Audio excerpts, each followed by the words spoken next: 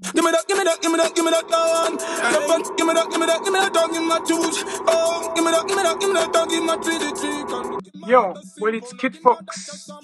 Babuza komena jemuli tundu byense byenjawulo mutibwa byammwe biti byammwe byonna ebyenjawulo byemuyiiza byemunoonyeza byemukyapira byemutwazanira addanose. Yes man, it's a long time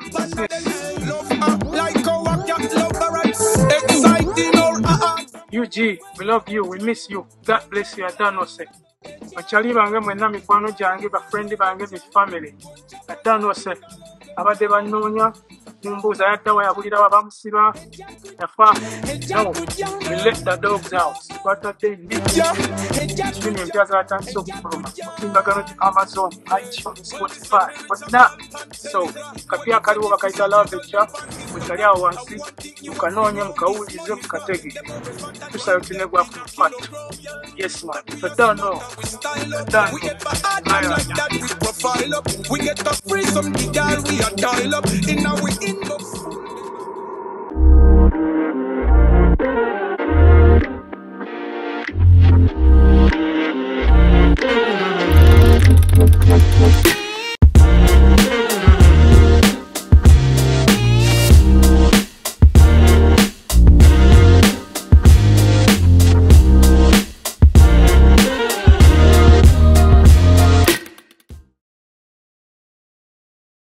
Rude. They're from Erukut. Vibe Life UG, yes, muli mutya abali mwenna ba subscriber for olalo tutuse ne program ya mwe je mwagala nnyo baliwa. Yes, episode baya kumengeno baya kutaano kakati nga tuzze okwogera ku bantu abenjawulo. Uncle Eddy. Yes man. Obadde otya wiki eno? Nze kintu kimu kye ngamba. Yes. Mukama nkoze obulungi obutagambika. Kwegani ne bwe mba nina ssenyiga. I console myself by saying nti ate waliyo abalina obulwadde ate obw'amaanyi okusinga ku bwange. Of course. Ekiri wano. Nkugamba. Oba n'amalagaddayo. Akati kwegamba so yo wiki ebaawo ebibaamu ebizibu bibaamu. Ngira tukwate baamu. Naye ekisinga obukulu. Ekyakoze. Ekisinga obukulu. Kwebaza Katonda okubeera nti atukumye nga tuli balamu. Ekyokubiri na kumusaba atwongere ekirabo eky'obulamu. Kyekyo kyennyini. Bino ebirala sente kulya kuzimba nyumba motoka biki ebyo byonna is an afterthought. Yes. Is that the right English? Yes. It's an afterthought.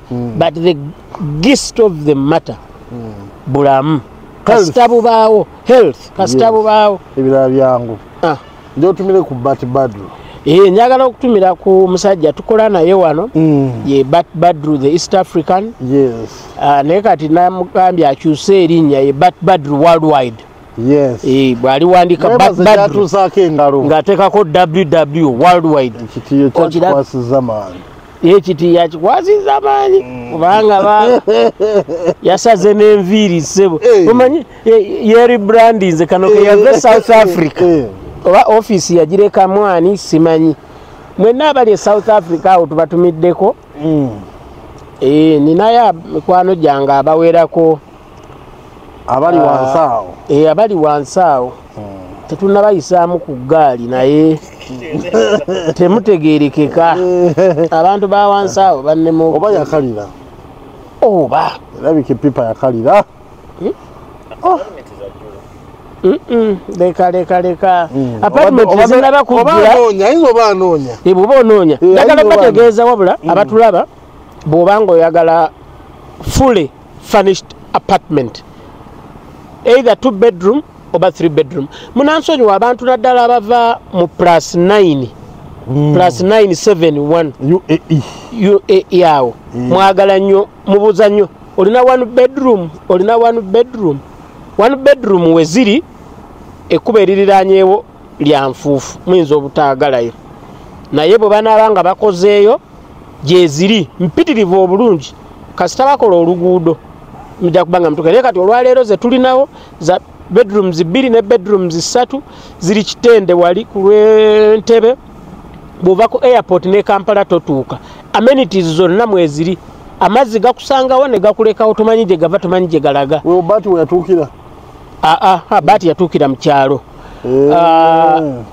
waliwo emmotoka picking from the airport ate ne bojja gwe ne bwova buvi gy'ovudde waliwo gaaya ajja ali Iceland ne bwova Iceland n'ojja ne weebaka n'ovaawo era emmotoka ekujjawo n'ekuzza ku kisaawe bw'oba oyagala okumanya ebisingawo osobola okuba 0772 43 0000 0772 43 0000 either okuba oba oweereza WhatsApp byonna ne tuba nga tubikolako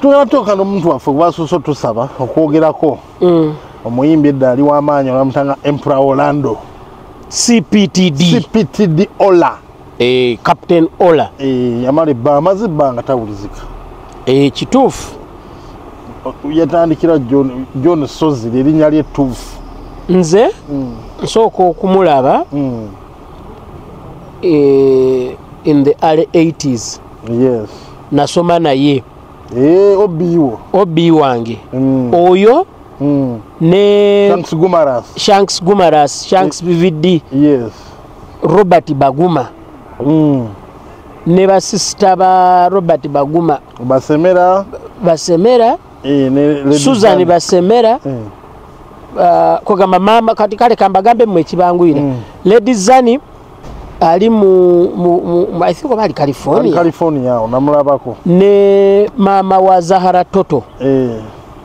ne Shanks naye abo Shanks yali wansi omu ku basista be nali naye ngali wagguluko mu class yemu nange Shanks was a boy kunzi okay Orlando gwe sijjukira wawe yali but John Sozi oyo nali naye St Joseph's Boarding Primary School in Nabingo okay somero ly'Abakatuliki nnyo bakuba emboko simanyi oba bakyakuba emboko naye basajjamwe mwatukuba emboko waliyo omusajja yasomesanga math bamuyitanga Mr. Mulumba nga gaaya ayingira kirasi omanye emiti gino Abakatuliki bagisimba nnyo obubeera bwewuuba bwe buti buvaako obuntu nga buwanvu bwe buti obugwa kati obutini nga emiti egyo giba miwanvu bwe giti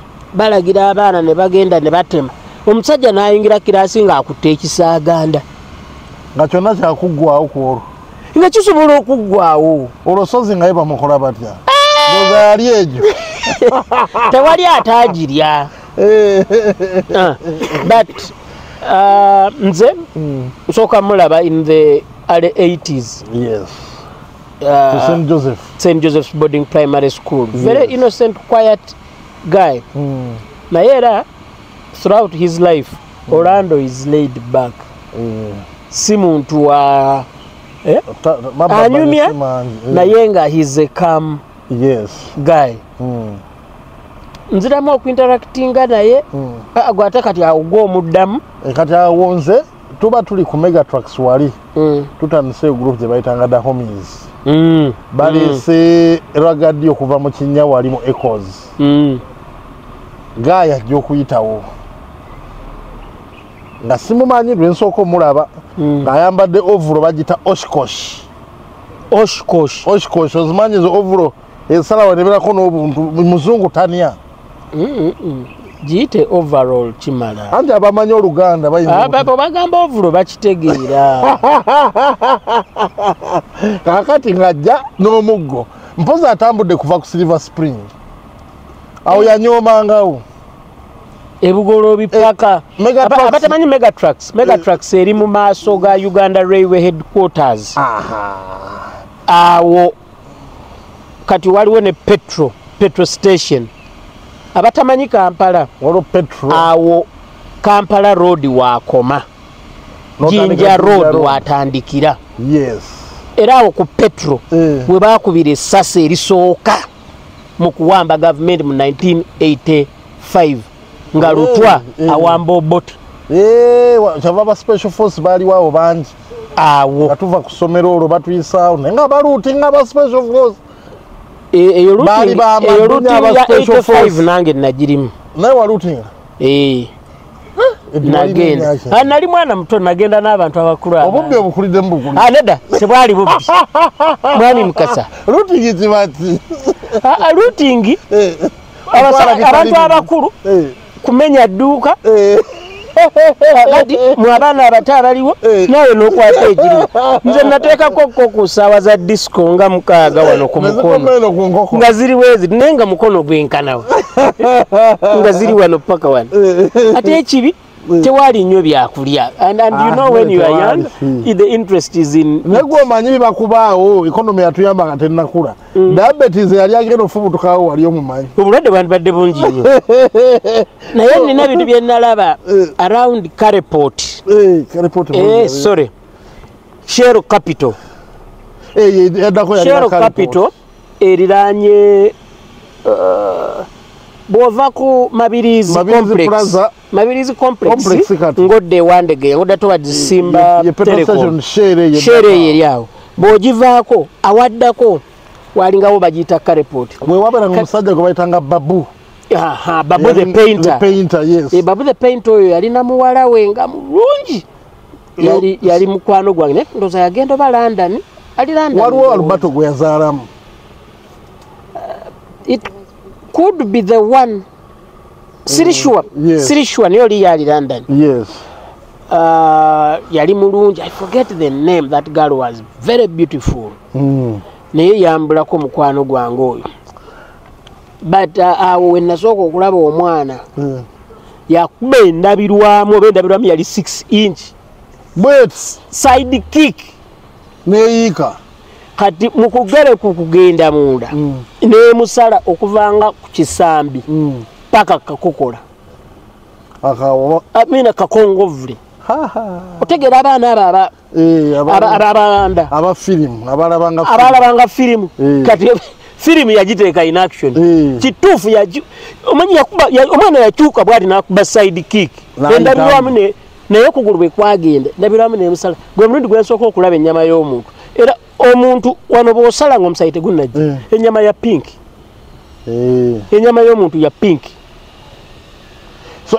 ekyo nakiraba mu 1985 twalaba ku Megatrax olano najja n'omuggo kati mulowooza masaali n'ovulo ng'afunyizaako oludda lumu olwakugulu okugulu kumu ng'akufunyeeko ng'atambula n'omuggo atambula mpolampola n'ekikofiira ekinene ekyabarasita ebyo bawandikangako ne Bebe Kuruso yakirinako at one time najja nayogera n'emmesa awo nzije kulikodinga biki ennaku ezo tulina deeki eno oteekamu teepu ya master eriko instrumento microphone neyita mu mixer eno oteekayo output ne teepu endala ono bwanyiga play anti no output oteeka ku teepu endala empya bwanyiga wano play ne record wano olina otandika eba track age one take deke wane kuba instrumento gwe wali n'oyiwa n'oteeka wano n'ofuna finish product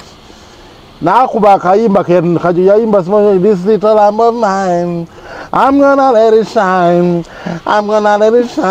oh yeah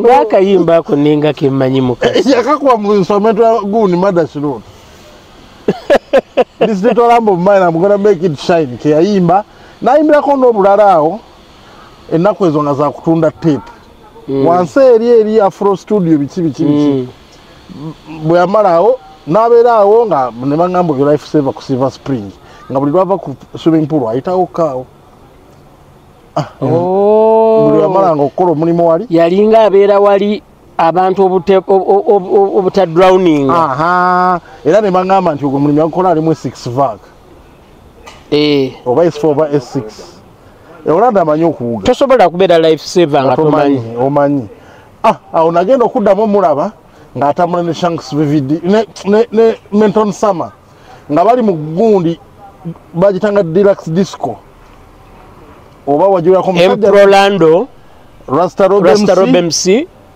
Menton Summer agala muwala kunkwala kujagala musajja munange yanyiga bwekiba ate waliyo n'abakyala ngo preferringa Masius omusajja okubeera nga yakola massage naye bamulina Platinum Wellness Spa basangibwa ku Lukuli Road Buziga Lukuli Road ku Lumala Access awo wo waliwo spa yokka then ate baline ku Ojes Motel eri Bunga bwova ku ekansanga ngodde gaba noyita ku soya bwoba oyambukaawo signpost eri very clear eraga nti Ojes Motel and Spa Paweri era waliwo ne signpost endala ya back for me then awalala bwe weeyongerayo ku lw'ebbunga noyita ku Starbex empya ekkuba eryambuka okuli Executive Gardens gwe yambuka bwambusi signposts weziri zijja kulagirira bulungi naye n'ennamba y'essimu mugiraba wansi awo osobola okugikuba for inquiries for directions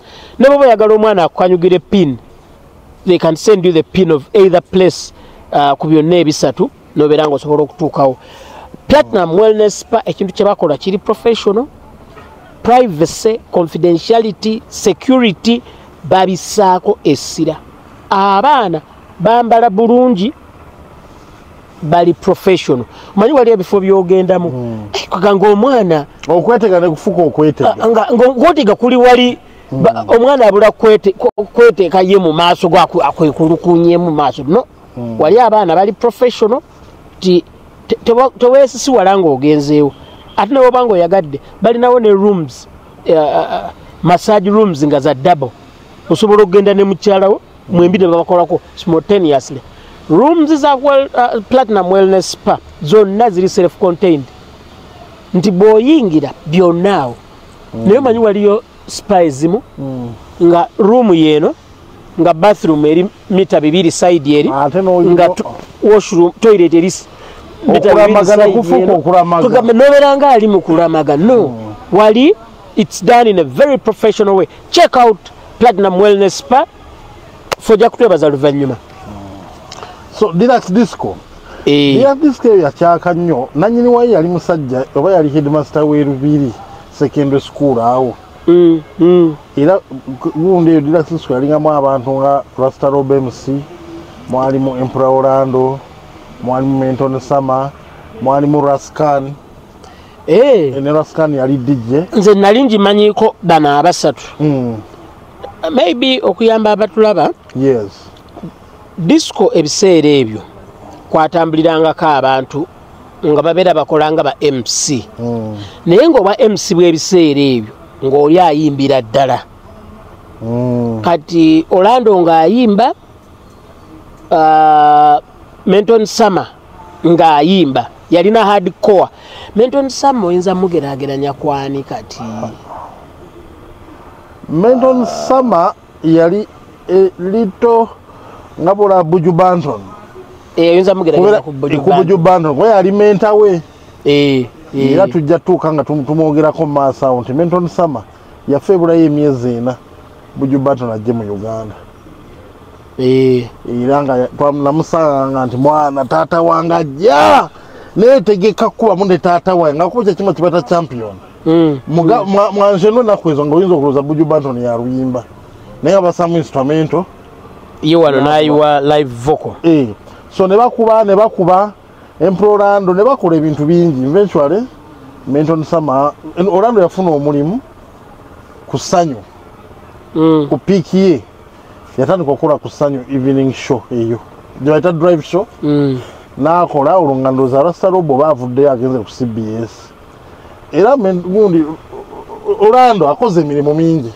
yava ku ssanyu yakola ku Star FM n'akolako ku Dembe yalwawo nnyo paka kyekyamujja ku Dembe enkoona waliwo omuntu gwe baali baagala okugoba naye olw'okuba abantu bonna bakyaliwo ate bakyali balamu saagala tugende nnyo mu kiki ate nga naffe gye tukyakola ndoza mutegeera kye twewala naye waliwo gwe baali baagala okugoba kati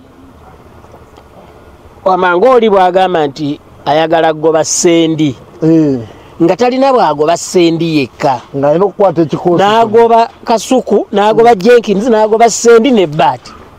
abantu babala victims of circumstance. Orlando was a victim of circumstance. Mu njogere nange ennaku zino oli yakuba baasi ekigo ng'ayagalamu omuntu ogwo.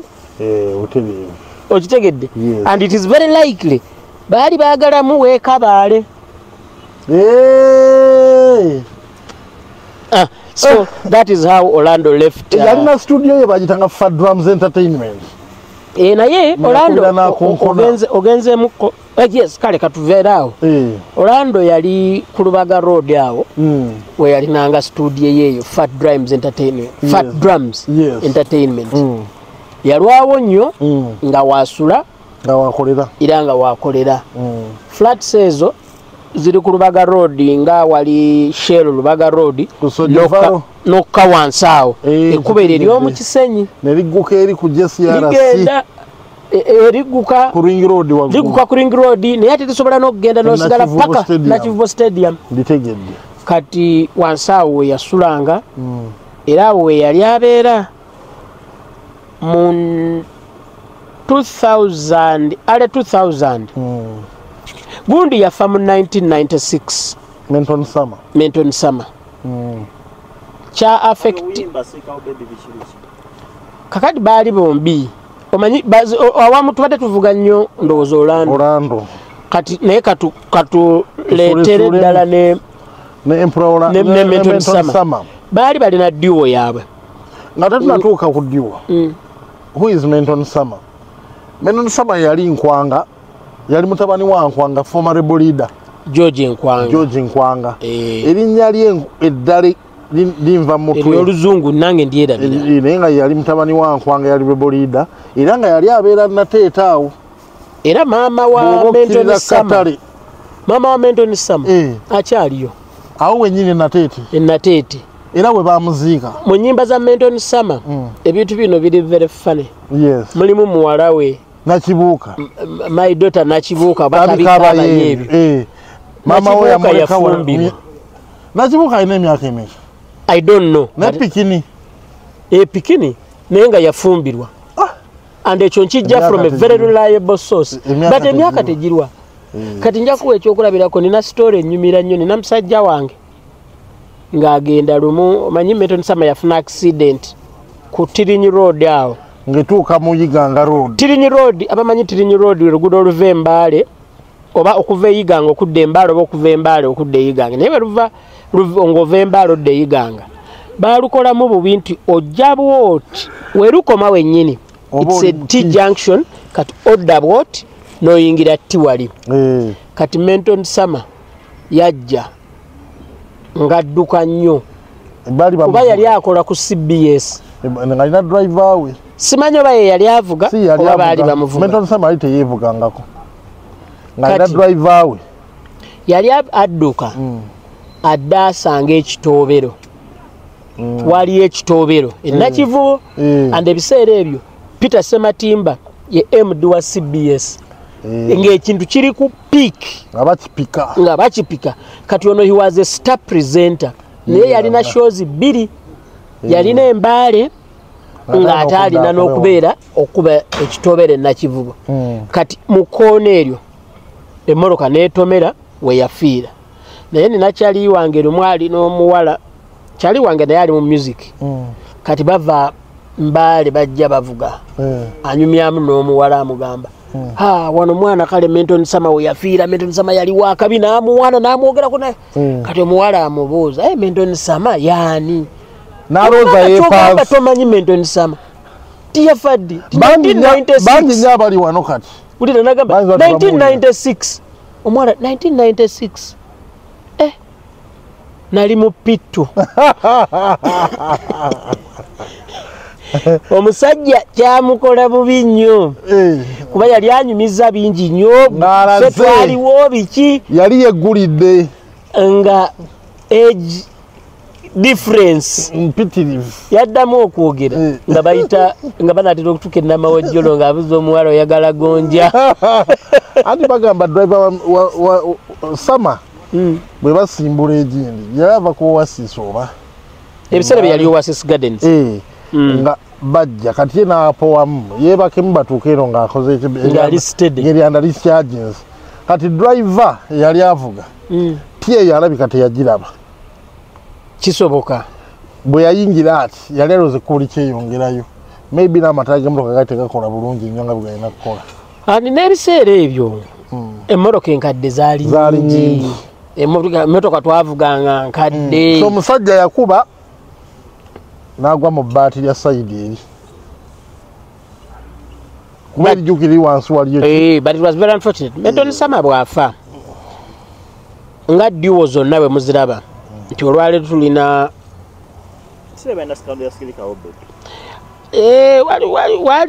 what happened was Abe Mukiibi ne Katolu Bwama bakola akalango k'ebizigo bye bayita Sirika Baby.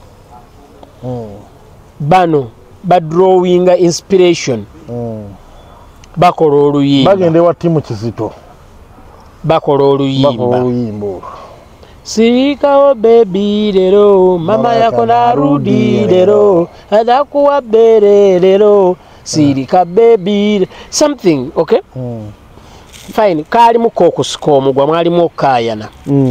But abantu bogererako bingi bye saagala kugendamu. Okay? Mwali wono. No bamuteekawo. Muna abaana abo ku masengera awo baali banyiivu ddala. Tukagamba kati omanyi omuntu teyeefiiririra. Okitegedde. Nekyo naye bakiteeka kuli. Kwegamba bingi naye ebyo saagala tugendeyo muganda. Naye nga Menton Sawa yafiira yalina I think future yali etandika butandisi. Yali afunye role gyazanya mwebonzi. Bali bamwadde mwebonzi ng'agenda kuzanya. Era gundi yete yafuluma kuba yafanga akakola episodes 3. Naye nga yafa at his prime. Yali afunye omulimu akola ku CBS. Bagitanga Sensation. Nawe Mukasa yogeranga bwatyo. Bagitanga Sunset Tunes. Township Tunes. Nenga iwaga banaye Menton Sama. Ni mwana batusa ko Township Tunes. Kati esho Township Tunes ekyaliwo. Naye he was very talented and yali ng'abantu bamwagala. Omanyi wali and yali murasta nnyo to the extent era mulumba awo abarasta bawamba okuziika. Abarasta okuziika bakuwamba waliyo banyumiza mese yaliyo nesasobola kugenda n'olutalo lwali wali abarasta nga bagala muzika mu ngeri ya kirasta. Enviiri ne zifuuka enviiri kwegamba bawamba abarasta bawambawo. But he was at his peak and yali alabika bulungi. Yali na dread naye nga ngeri healthy ng'alabika bulungi. Ebifaananyi bye si bingi nnyo naye at least waliwo awo ekifaananyi kye that is him. Si bingi because time eyiseewo nnyo and at the time byetumujjukira kamera zaalinga tereera nkuwe. Kati omuntu alina kunoonya hard copy ezitali nnyangu za kufuna. Omu ku bantu abaliwo kati nga yali mukwano gwe and ye ng'akyali mu line y'emu ye Mad Tiger. Era Mad Tiger kasita muddako emabega temusobola kunyumya nga tanyumiza ku Menton Sama. Now Deluxe Disco yali so powerful but Menton Sama was so good. Nabadde mbanyonyola wali nti disco kati olwaleero disco ejja neekuba nga tekuli na MC. Naye ebiseera ebyo Sejiko, Misauri, SM, Deluxe Disco, Soul, SM, Soul nga kubaako MC. Nga MC kati nga boolaba olwaleero Mozeso mu governor nga oyo aba ayogera. Naye nga tekubaako n'ababa bayimba. Abayimba nga short time. Era awo Menton Sama ne Emplorando kye baakolanga. Ne baakolanga ekintu. Kati ku Mizauri Kamiliyoni yakikolanga ekyokuyimba. Nga wakati bamuteramu instrumento n'akuba Shaggy. abasinga bakubanga ennyimba nnyingi nga bamu oli abamukokale oba n'olulwe oba alinayo korasi ya luyimba lwe n'agigatta mu instrumento ly'omulala naye awasinga nga bakuba covers. Naye nze Dirax eyo olaba bakubako wali ku Golden China awali Victoria University kaka embaga yo bambaga bannaye embaga bazaabanga zitya bateeka eno side DJ wakubira kati nga disco bwetandika okuba Raskani yakuba kati basita bajja sanga 3 bajja basatu era bajjanga mu kamotoka kamu nomala akarastarobu akalinga kasane before Kalevin wali kasane balina kasane wali kasana nze rastarobu mulaba ku CBS nga alina Levin ngafunye Levin atandise ne motoka z'empaka ne wali before yalina kasane ka white kaliko enamba z'abarasta ne bajja ne batuuka rastarobu n'ayingira nga bwayingira nga tandika gundi instrumento nga batandika olanda akuba Menton Sama akuba nagenda okulaba abagole nga bavudde kwa itebo bagenze wali bavayo kwa itebo ne bagireke ne bajja no maaso ga DJ ku meeza onakwata mukyala we bwana sikulanga omwana amutegula naye nga Menton Sama akwezo bujuba champion biki bwagira kanga akakongoli joke kikaja mama kaluma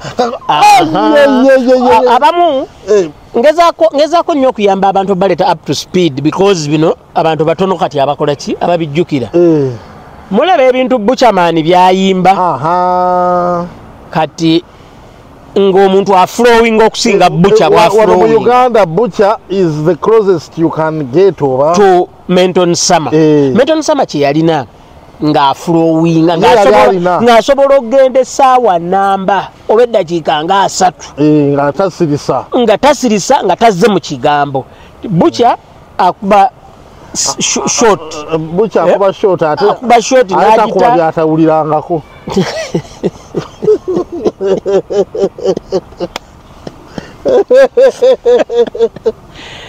ekyo toyogedde kirungi radda ate katukolera abantu bano babulira mazima galiwo naye nga tugenda maaso tuba tusukako Crane Cargo bw'oba olina ebintu byagala okujja mu America Crane Cargo bajja ebintu all over the states naye nga bali based mu Boston buli state bw'oli oli Utah oli Texas oli Florida wonna Atlanta Georgia abagenda Dallas Crane Cargo gw'obakubira ku namba eri awo wansi n'obagaa nti banalina ebintu byaweereza e Uganda bakubirawo biti posting abo balina branch mu state eyo bate balina branch bajja ne babikima ne babitwala nobifuna e Uganda mwabali e Uganda bagala okugula ebintu mu America genda online duuka ki Amazon oba eBay gwofunafunye linki y'ekintu kyagala okugula n'oweereza linki eyo ku namba eyo WhatsApp linki eyo gye bakosa ne bagula ekintu kyennyini lwaki kuba linki eyo eraga nti ekintu ekyo waguze abamu wageranga ne mugula ebintu aye ne weegaana linki musiki wali oyagala wa musajja yagula gita gita ya layisi n'agamba eno gyenjagala naye teyamanya nti left hand kakati n'agigula layisi nnyo ne bagireeta bagenda ogireeta wano nga left hand nga saaguze eno ekyayamba nga linki ekyaliwo ne manyiga linki gita bambi ye teyategeera nti yali ki so yensonga ya linki mukugula ebintu online weetaaga nnyo okwegendereza yes nze nina koligi wange yalaba straps olukoba lw'essaawa baluyita strap yalaba straps n'alowooza smart watches n'aziwulumula zino nziguddeko beebase nziguddeko baza ssente ntono zigenda okutuuka wano nga bali baali batunda nkoba akati n'addamu n'atunulako era ku linki okwetegereza nga kuliko nti smart watch straps yeke yalaba smart watch n'alaba ne wali eno teyamalayo n'atunuulira ebbeeyi n'ayanguwa okusula mu kkaati mbu bali basiru so ne wano Crane Cargo byonna ensonga lwaki kusaba linki eyo mubajjumbire bali very dependable reliable and on time buli mwezi wabaawo ennyonyi eship ejja mu Uganda ate deliveries za by air zijja weekly so enamba kweri wansi awo mubajjumbire buy in the USA receive in Uganda Menton Sama yakuba oluyimba waliwo nze nzijukirako waliwo akakangolijjo k'ekikajjo mama kaluma akakangolijjo k'ekikajjo waliwo kamessage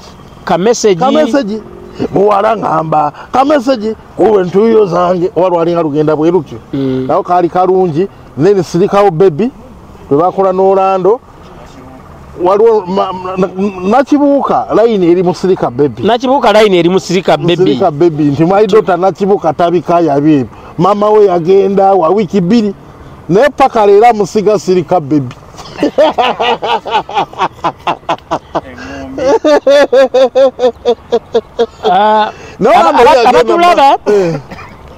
you will realize that Edda omuziki gwali mutono in terms of quantities naye gwalinga mukwafu impactful ekirala ng'omuntu akola bingi nnyo nti Edda tewaliwo Edda ntegeeza 90 and below actually even 2000 and below nga tewaliwo nti simanya oli songwriter no abantu abasinga bewandiikiranga oba abalala babeeranga nti muntu ali mu bandi yabeera ne songwriter okitegeera otherwise short of that ng'abantu abasinga go n'okwewandiikira oluusi ate ne recording facilities zaali ntono n'okwagaliza kwaliwo ng'oyinza okuba oli awo oli najja nagamba nti wayikanna okukateekemu waliwo kenfunye kongeremu yes nga oluyimba lumu kati olaba ennyimba modulo oluyimba lwa Abrahamu Kato nywamu yes lugambibwa nti lwa Kato naye ndowooza buli yali mu bandi ne Kato yasuulamuko ekigambo ani andiko but they all put in bw'otunuulira ekimuli kya Rosa olw'amaiso we yalukolera everybody chipped in kati kyajjanga ne kiba nti kyovulaba nti olwaleero ba John K the writer we bali bawandiika ennyimba olinga ye gwe mulimu gwakeera kuwandiikira abantu Edda luli abo bonna tebaalinga that is why music abantu baali b'amaanyi baali bayimbi naye omuziki gwali mutono Orlando yagenda maaso kati Orlando yayita mu kizibu kati kyejoga nti wizo kyabadde ayitamu ennaku zino the difference actually was Orlando yali ayimba nga Menton Summer Ragamuffin yes kati wano Menton Ragamuffin naafa omuyimbi n'asigala yes ku radio ate omuyimbi ye yafa Ragamuffin n'asigala Orlando kyamu affectinga nnyo era it affected his career from then naye on tugenda kuwuta kata yamuyamba tumaleyo wano yafuna akayimba ka nakonkona along the way nakuba kamenya mayumba bagiyita nakonkona naye era nakonkona yamutandikira mu Angenwa yes yasooka mukubiranga mu track mina hiyo no kinona do machine pretension na hiyo tugenda kwatamu awo katini nnyo naye tukomawo omanyi kino oyinza okiyita the beauty of Uganda nti enkuba etonnya essaawa yonna so wali tubadde outdoor oyinza okulaba nga wetutudde embeera ekyuseemu ku environment ekyuseemu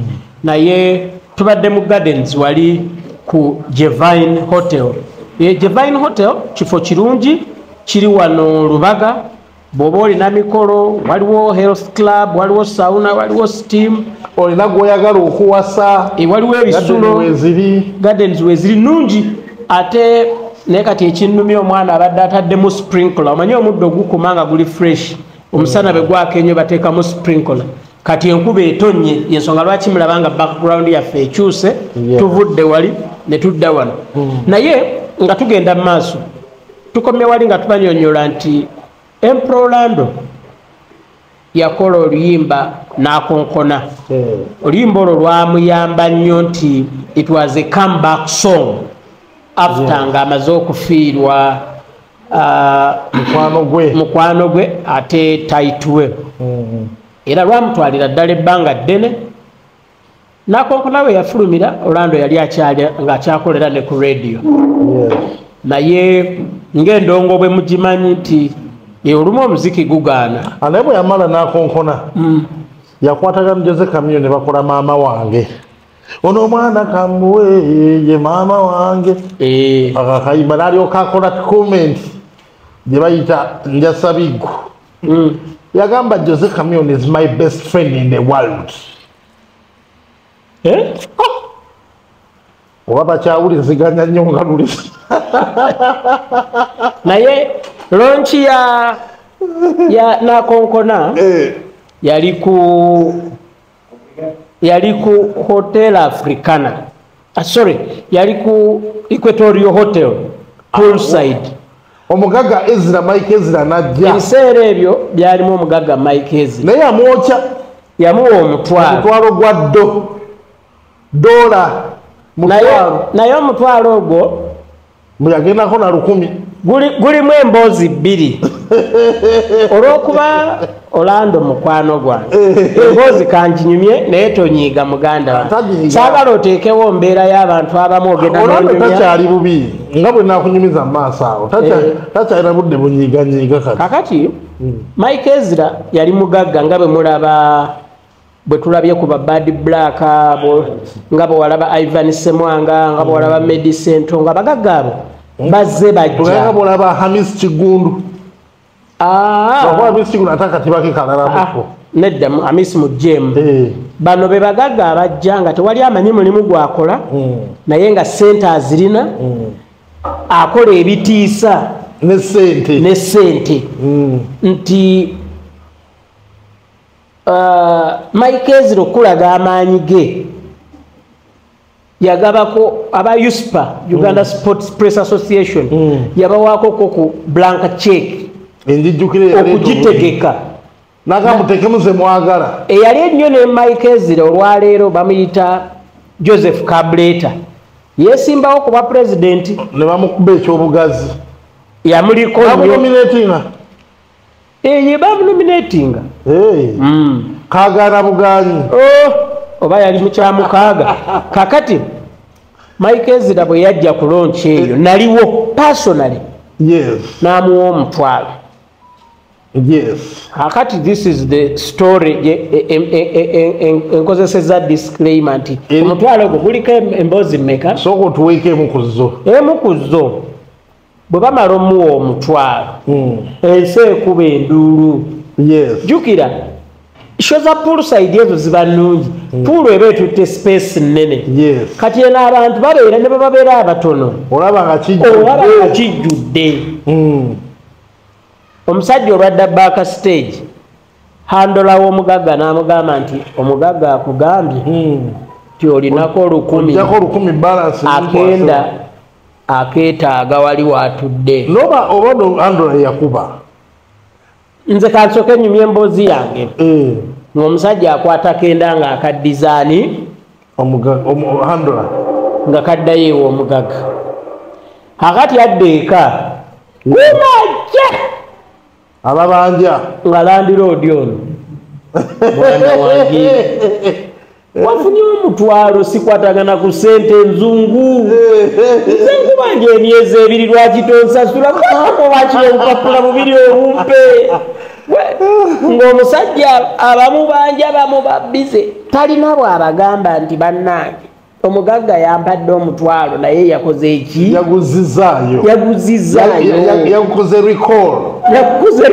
kakati abaana gye bakola eya reverse ku mobile naye n'asigala ngeno on the outside alaga nti yakutte ki omutwalo and remember ebivulu okusala tekitandise kati ebivulu ebyo lonki ezo ku poolside awo tezaakolanga ssente ababbi baabangawo 2 ab'obwerere baabangawo 3 ng'era baba basasudde vis-a-vis the expenses kati ng'omuntu bw'aba afunyeyo ku ssente ezo eziba zijja ziyambako wali zaabanga akolerera zezigattako wali naye maybe lumu tulifuna CPTD Ola n'atuwa the correct version abeera mu Canada awo naye yabomba ng'ekintu myaka kati emeka alina ne story endala gye yanyumya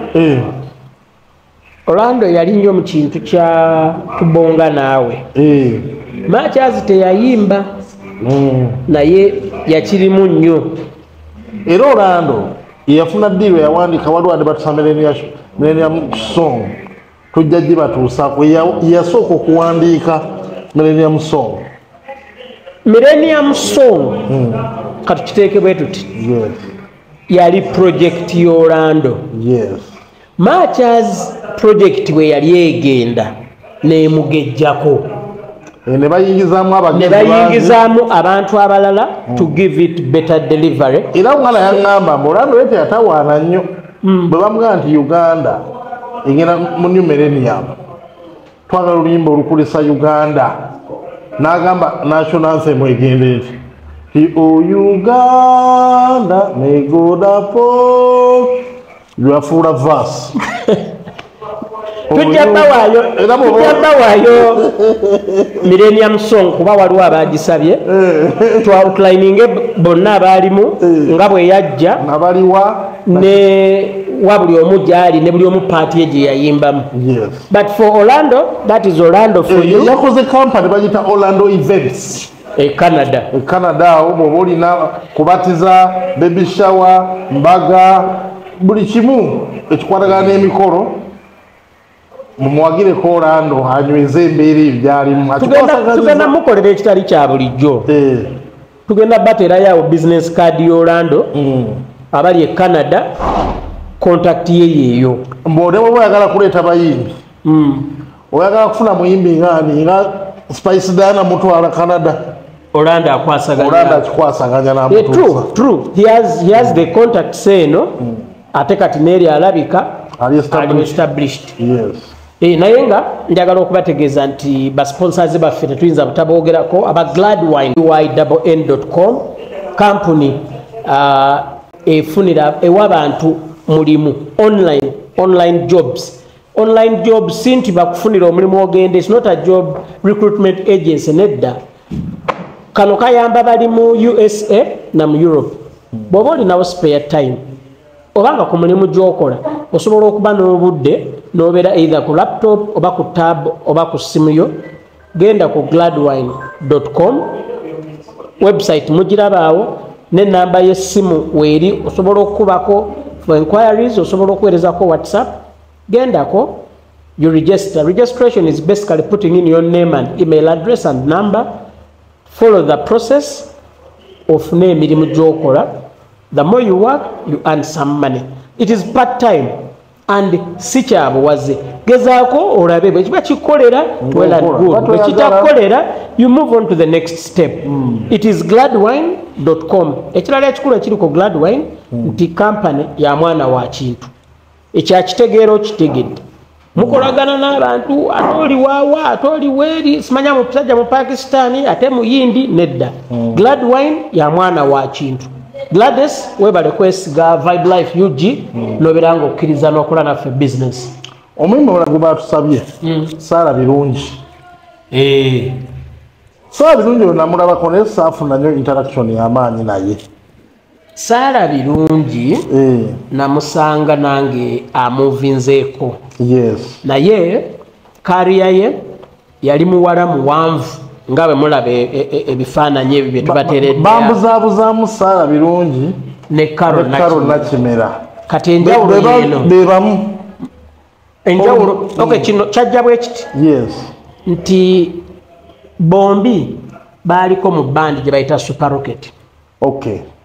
Mu Super Rocket mwe mwali omusajja eyawandika oluyimba lwe bayita Omusujja. Kati bombi baaluyimbanga bwe baava mu bandi gye bagenda basigala baluyimba.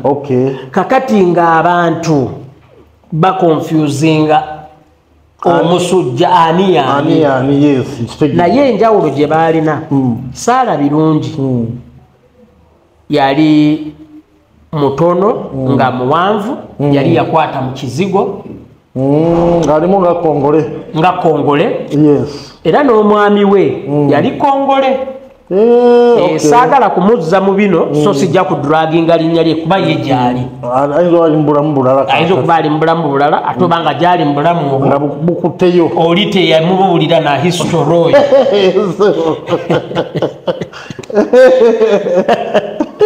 omanyi abantu ennaku zino banyiiganyiiga bannaye tukolera abantu naye information emu tugisigaebagala abantu bafune info toyagala kusanga musajja rumu agitabanga nti oli ali wali anyiize kiki anti wanyumya n'okomyawo ebyomu gyekinaana kati omusajja n'akunyiigira naye tu Sala Birungi yaliko mu Super Rocket. Yes. And beyava mu Super Rocket yaliko ne ku California mu Central Volcano. Yes. Naye oluvannyuma n'akola eyiye bagiranga Eurostars. Eurostars is IRO. Eurostars. Ngerimu nga Yondo Sister vibe. Aha. Ngerimu abakongo bangi. Yes. Era yalina influence y'abakongo bangi because pikini we. Yali pikini wa mukongo. Omasala yali pikini wa mukongo. Yes, so oli bakongo banne nebenga bali avile mu bandi ne bakuba nono. Okay. She was a dancer, she was a singer. Era Sara originally yali dancer. Yayingiranga dancer. Abantu bangi nkola ya Sindi, Shiba. Nkola ya Shiba. Okifuna. Gundi yamfinancingako omwami gwe bayita Dungu. Omwami oyo Dungu yali nanyini Namulondo Theatre. Yes. Era Eurostars for some time. Yes, yali best ku Namulondo Theatre. Kutegeera bulungi. Bakubanga bifo bingi. One of my most memorable shows. Nga olwaleero ogamba omuntu nti Diddy's World nga tagiwuliranga ko ng'alina emyaka 2 oba 25 obanga tagendangawo naye at its peak nga bakagiggulawo nga buli muntu asamaalirira Eurostars eyo yakubirangawo Diddy's World. I think about every Sunday. Okay. That is one of the last times when nalaba ku Saro yongali in action. Naye yalwala Mungu yamuyita. Mungu yamuyita. Yalwala bwalwala yali mukwano gwa Paulo Kafeero. Okay. Kyesamanya era kyesobola kwogerako omukwano gwabwe gwali gukomawo. Nkufuna bulungi. Ntegera ng'omuntu omukulu. Nkutegedde nnyo. Mukasa tovaako naye baali bamukwana era Sara yafiira maganjo. Gali makaga Paulo Kafeero bwe yalwala n'agende wa mukwano. Okay? Nkwegayiridde Mukasa sigala nga oli mukaka. Nsigadde wano. Lwakuba just togattamu tokolamu. But yes, yakuba ennyimba nyingi zirina feel ey'ekikongo nnene. Yalinyo mu katiba ka Yondo Sister. And Sara n'ennyambala n'ebigundi yali muno. Yondo Sister yali aidowe. Alabika yamwidolizinga nnyo. Sara oyo bamuziika Kiboga awo. Naye omusazi w'ensawo kyenzuukira mu kusiikako. Omusazi w'ensawo yali mu kuziika Sara Birungi. Yali yeejaga. Mbonga basala n'ekutiya. Nga bafuuwa n'oluwa. Era okuba victims b'abasazi b'ensawo. Gwe baasala ensawo n'atabuka. Yali mwami tata wa Solomon Star Boss yani. Mwami Matia Bima. Omwana yamusala ensawo mu kuziika Sara Birungi. Yatabuka yabawe yagamba ekibi ky'abasala ensawo bamala okusala omuntu ensawo bayitamu abakubaawo ku ntabuka muzeeyi yatabusa abadde amuddiza ssente ze. Kati muzeeyi Matia alima bamusala ki? Bamusala ensawo mwali mungi yalinamu ku ssente ze ngambe kantu asamanya nze kuvadda nina bye nayiga bwe basala omuntu ensawo toyogera bingi sibuuza zibadde mmeka sikola ki no I don't get involved. Yes, but that is Sara Birungi. Ababatabula ne Karo Nakimera yali mu mpiko she had a round head. Karo Nachimera bana bantu bagamba nti alina omutwe ogwa ball. Ballish head. And Karo Nachimera was more versatile. Nga imba genre. Kwa na mulaba kuba rock and roll. Na kuba rumba. Na kuba lingara. Beat akuba sukusa akuba. Na yono ye yali nnyo mu katiba kamu. That is Sala Birungi for you. Omulago batusabye ali ku list okwo. Naye nga tetunnamutuuka kunja agamba abantu nti the Global Cultural Leaders Conference egenda kubeera Calgary, Canada okuva nga lumpaka nga 3 Novemba. Essente ezali registration kakati ziri $340 ng'ogenda ku Access Plaza Lubaga Road. Access Plaza eri next to Oryx Lubaga Road opposite Hotel Sajovaro room 329. Ogenda mulimu omuwala omwami Anthony ne mwami Jamal bazzeeyo Canada Calgary kutegeka ebyetaagisa emyezi gisigaddeyo mitono. So kati baleseewo omwana wali omwana abanenga secretariat awo. Ogenda ne weebuuza byonna byagala okwebuuza osasula ne bakuwa receipt ne invitation letter. Paperwork yonna byagala okwebuuza osofuna Jamal ne Anthony on WhatsApp video.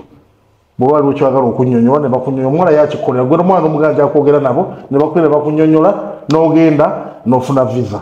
Naye bw'oba ogenzeeyo tulina kye tuyita time difference. Omuwala bw'akugamba nti kati eri beebase wano nga ziri ssaawa 6 abatakulimba.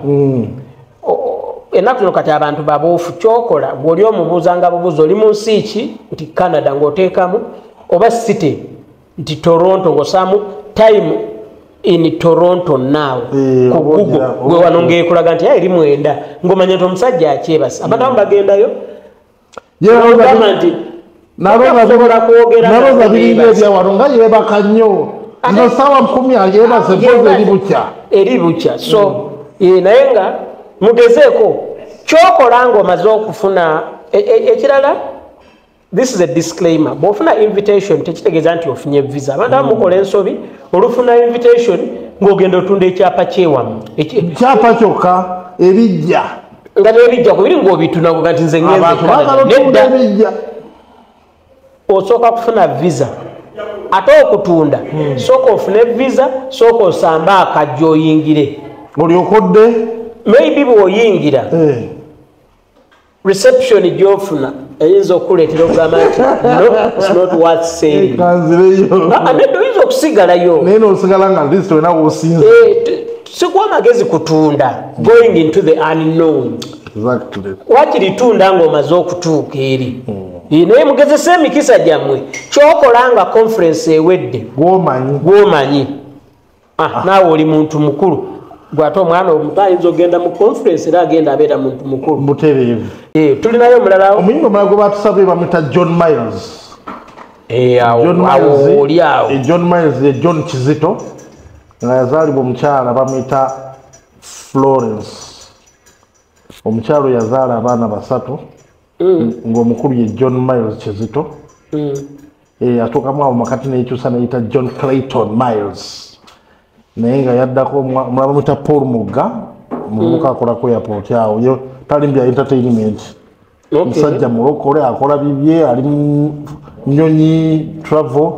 Neno omuto asembayo bamwita Peter Kanyike aka Peter Miles. Bante baawo mama yaliko presidential advisor presidential private secretary of state lodges nga yalabirira Museveni wonna wanaasula abeera goba munene. I think naku zina retiringa nga taata waabwe mwami bamwitanga mwami Kanyike Mukama yamujjulira emyaka ebiri emabega awo yali mulwadde wa sukaali n'agenda naye ng'abantu abasinga bamanyi nnyo kati bamanyi nnyo Peter Miles. John yasomera Victoria Primary School Entebbe n'avaawo nze ngenda omumanya ng'asoma Namasagali College. Namasagali College atandika art wamala S6 Namasagali College otandikira okola dungeon tour nga balina group eyo abagiyitanga ndi mwalinga muvubuka bamwita Kenneth Kamlegeya w'amaanyi nnyo mu Coca-Cola kaakati ali mu Asia eyo kati oba yakulira nsiti zakulire gundi eri bamuta Kenneth Kamulegeya ali mu Coca-Cola International. Coca-Cola International n'abavubuka mwalimu Raymond Rushabiro ali mu Fun Factory olwali and a few other faces zirabira ne bajja ne bakola dance nungi nnyo kugundi ku Dungeon Tour. John la recording bwatyo nafuna kati wa pitch ye wafuna omulimu ku radio Sanyu afuna omulimu ku radio Sanyu nga standing presenter kyasobola kuba full time naye waliwo tabulence nnyingi mu Sanyu time eyo oluusi abakozi beedimanga muzeyi Katonda agamba nti agwalwa akana akabaddemu wano jjo kali luddawo gw'ogira okola oli tadda ennaku eziwalinga oba RSLVC waliwo katono nnyo tugendeko ku Radio Sanyu. Radio Sanyu had management issues. Yes. Era kyova olaba nti at one point capital yayera Radio Sanyu eyo yonna abakozi bonna ne batwala ate ne CBS bwetandika nayo nejja neyeramu kyova olaba Alex Ndawula, Chris Island, Gloria Kamba, Rasta Rob MC, Chris Ruge, yes. Charles Okot kati producer ku West Records. Ali ku West Records kati. Ye producer wa West Records. Ali ku Super.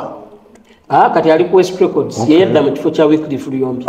Kirungi omusajja omukwano gwa nduddo omulaba. Jali. Yakujja mu kyalireko.